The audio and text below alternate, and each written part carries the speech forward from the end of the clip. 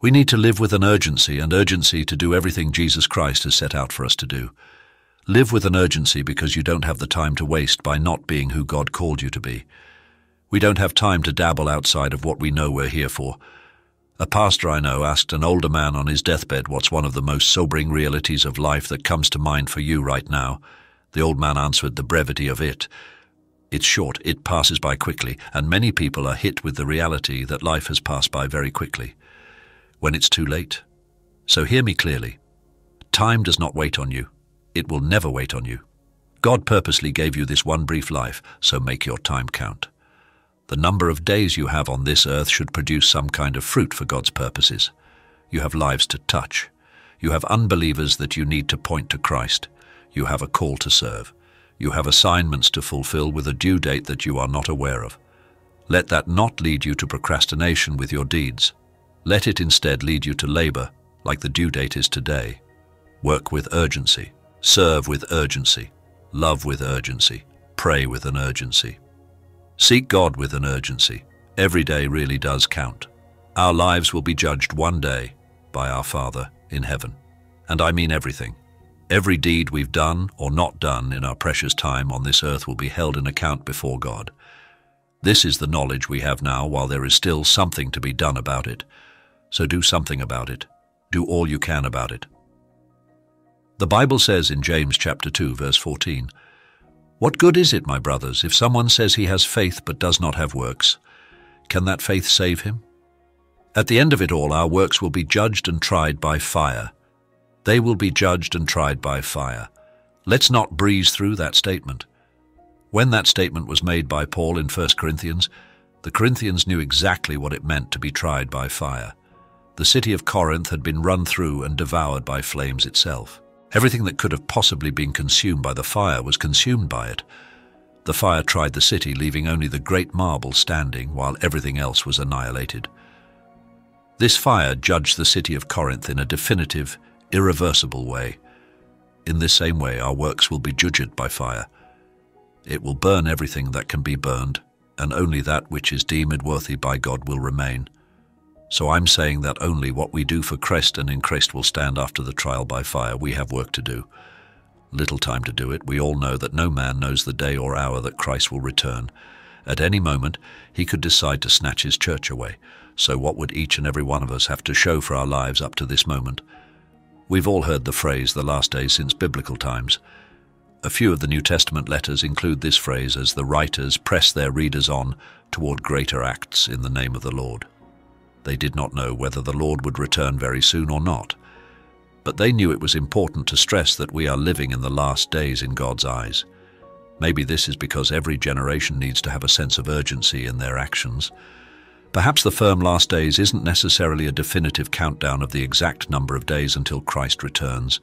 Perhaps the firm the last days is simply another way of saying live with urgency because life is short. Every generation needs to know that it could in fact be the last days during their lifetime. Every generation needs to know that they have an important role in God's plan for the kingdom. We're all contributors in the body of Christ. We're all important. We're serving the kingdom of God. And so we should be. We have to be effective members in the body of Christ. Now more than ever, there needs to be a sense of urgency in our hearts that leads to action. Live every day as if the return of Christ is during your lifetime.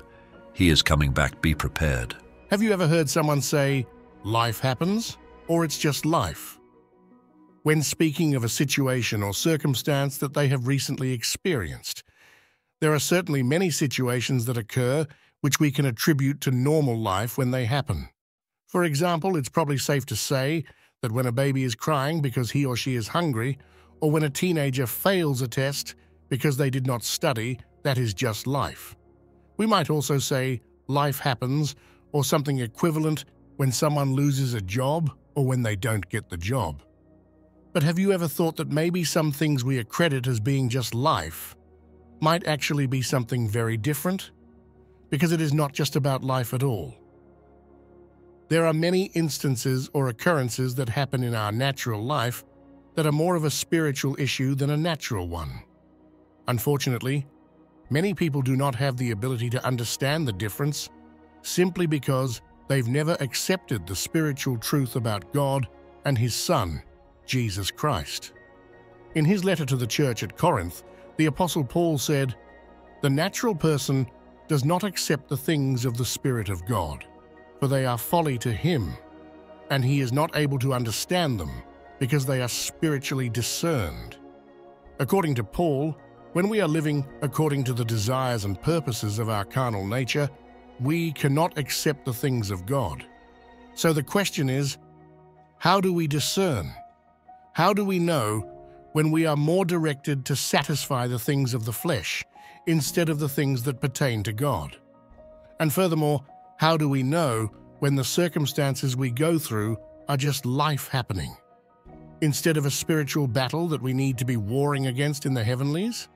First of all, as a Christian, in order to discern whether we are more driven by the flesh, we must be willing to honestly answer some basic questions about ourselves. Do we spend more time thinking about what we want or how we want things to be, more than we spend time thinking about what God desires based on what He has said in His Word? Jesus said, "But seek first the kingdom of God and His righteousness, and all these things shall be added to you." Meaning, seek the Lord first, put God first. Place Him above everything else in your life, and place Him before anything else in your life.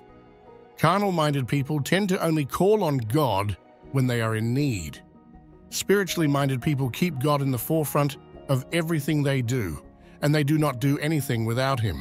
Another question to ask ourselves is, are we more concerned about our own personal needs more than we are concerned about the needs of other people? In his letter to the Philippians, the Apostle Paul wrote in Philippians chapter 2, verse 3-4, "Do nothing from selfish ambition or conceit, but in humility count others more significant than yourselves. Let each of you look not only to his own interests, but also to the interests of others." Carnally minded people seem to always be more troubled about the issues they have rather than the problems or circumstances of other people. Spiritually minded people understand that when they help the people around them through their difficulties, God will always make a way to get through the complications that arise in their own personal lives. There are many other questions that can be addressed to help us understand whether we are living in a carnal state or a spiritual one. Do we love God and people more than we love ourselves? Do we seek pleasure more than we seek God? Are we content with where we are and with what we have? Or do we always want more?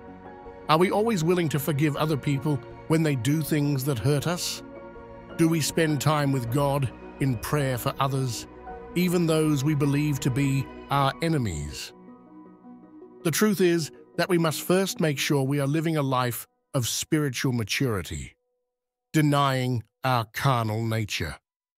In order to address the second question that we asked previously, which is, how do we know when the circumstances we go through are just life happening or a spiritual battle? As we learned earlier, we cannot receive the things of God without spiritual discernment, and we cannot have spiritual discernment if we are living as a natural man, giving in to the desires of our carnal flesh. The writers of Hebrews in chapter 5, verse 14, eloquently stated, "But solid food belongs to those who are of full age, that is, those who by reason of use have their senses exercised to discern both good and evil." In other words, it takes a lot of practice to become mature, but it takes maturity to be able to discern good from evil. There's no doubt that we live in a time in which it's very difficult to know whether what we face in day-to-day circumstances is just life happening, or if it's something beyond this world that we need to address as spiritual warfare. Without the discernment of God working in our lives, we have absolutely no hope of recognizing the difference between just life and the spiritual attack of the enemy of our soul. The Bible teaches us that the devil comes to steal, to kill, to destroy, but Jesus came to give us an abundant life. The Word also tells us to be sober-minded, be watchful. Your adversary, the devil, prowls around like a roaring lion, seeking someone to devour. But James 4:7 said, "Submit yourselves therefore to God. Resist the devil, and he will flee from you." In every area of our lives that the enemy may try and attack us spiritually, God has made a way of escape, but it does take discernment to know the difference between just life and spiritual battles. The carnal man has no hope of knowing the difference, but the person who walks with God will be given what he needs to both see the battle and win the battle, because he is victorious and Jesus Christ. The Amplified Translation for Romans 10, verse 3 says, "For not knowing about God's righteousness, which is based on faith, and seeking to establish their own righteousness based on works, they did not submit to God's righteousness." Consider the following question: are you righteous in word? Are you righteous in thought? Are you righteous in your deeds and motives? To put it another way, do your words reflect Jesus Christ? Do your thoughts reflect Jesus Christ? Are your deeds and motives reflective of Jesus Christ? If you find that your answers to these questions are no, then it's time to repent and remove the hindrances. When we are correctly positioned in Christ as the righteousness of God, we can have the confidence to present our troubles to Him and await deliverance. No. I want you to also be aware that being in Christ and chasing righteousness, that does not make you immune from troubles, because the Scripture says in Job 14, verse 1, "Man who is born of a woman is of few days and full of trouble." When I read this, it hits home. These troubles spoken of are the troubles that God is saying, "Bring to me, and I will help you." These are the troubles that God is saying, "Bring to me, and I will help deliver you as long as you're in your rightful standing." You will see the hand of God deliver you as long as you are in your rightful standing, as long as you are in Him, in Christ. You will see the hand of God reaching out and delivering you. If you ever felt unqualified, if you ever felt unworthy to be used by God, then you're in good company with so many other Bible greats. You see, Moses felt unworthy to lead the people of Israel. Peter felt unworthy to wash Jesus' feet. And when Paul set out to reach the Gentiles, he counted all his religious accomplishments as rubbish. The Bible makes it clear that it's not about our qualifications. It's about God's power working through us. Understand that God qualifies. The unqualified man looks at outward appearances, but God looks upon the heart. So today, if you think God's grace is out of reach, if you think you'll never be qualified enough, then this message is for you. I would like to tell you today that the Lord God will take you as you are. He'll take you with all your weaknesses. He'll take you with all your flaws, all your shortcomings and mistakes. Even at your lowest, God will still take you as you are. You see, He doesn't call the qualified. He qualifies the called. It doesn't matter how broken or damaged or messed up you are. It doesn't matter what you've struggled with in the past or what you're going through right now. God's power is made perfect in your weakness. We can never measure up to God's standards, but in His mercy, Jesus came to live the perfect life that we could not, and He died so that we would have the joy of knowing the Lord forever. So when the world says you're not good enough, remember that while you were still a sinner, Christ died for you. God loves us just as He found us, but thankfully, He doesn't leave us there. He promises to fill us with His Holy Spirit. Through Him, we can become something far greater than we could ever be on our own. He has set us apart to accomplish great things in His kingdom. He will transform and renew you. He will mold you into a vessel He can use.